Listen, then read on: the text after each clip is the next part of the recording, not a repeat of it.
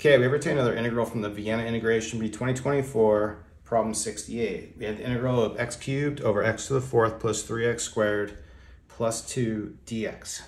Okay, so for this one, I think we can just do straightforward methods and set this up for the partial fractions. But first, what I need to do is we're going to need to just factor what we have here in the denominator. So what I can do on this, so the way I can factor this is going to be x squared plus 2 times x squared plus 1.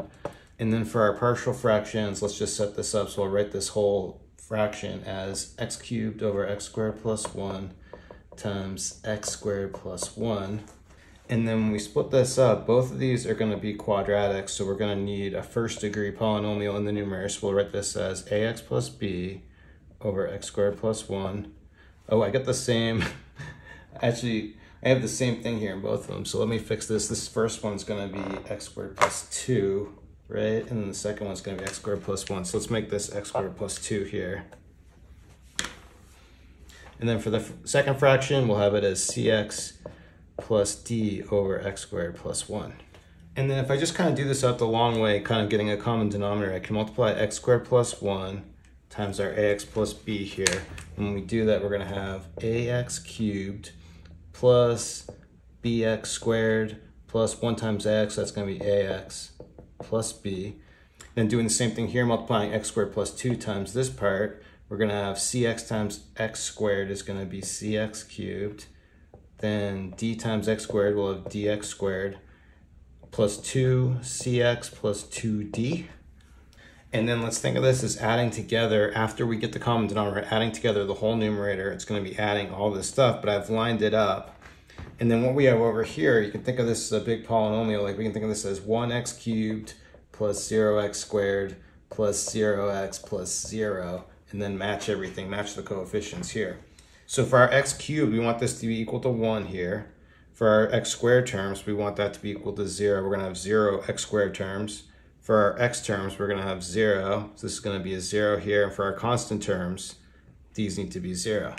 So we just need to find these 4 constant values, a, b, c, and d. So like first, we have this equation here. We're saying b plus 2d equals 0.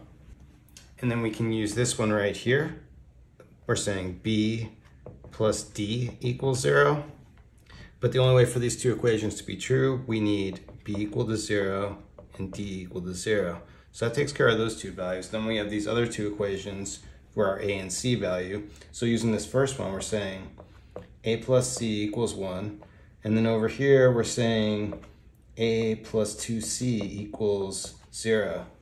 And you could solve it however you want, but like let's just subtract these two equations. The a's cancel. We end up with minus c equals 1. So that tells me my c value is going to be just minus 1. And then we could just go back to one of them. Like let's just go back to this first equation. If c is minus 1, then a needs to be 2. So now all we need to do is just take these values here and here and plug them back in, and then we can integrate. Okay, so now that we have our a, b, c, and d values over here to the right, we've taken our integral and we've split it up now into like 2 different components, 2 different fractions. Then what we can do is split this into 2 integrals. So for the first one, we know our a and b value now. So like the a value is going to be 2 and the b value is 0. So we're just going to leave that off. And so we end up with 2x over x squared plus 2 for this first integral.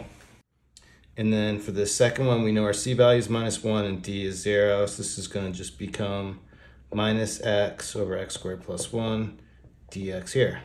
For this first one, we can do a really quick u substitution. If u equals x squared plus 2, then du is just going to be 2x dx, which we have in the numerator.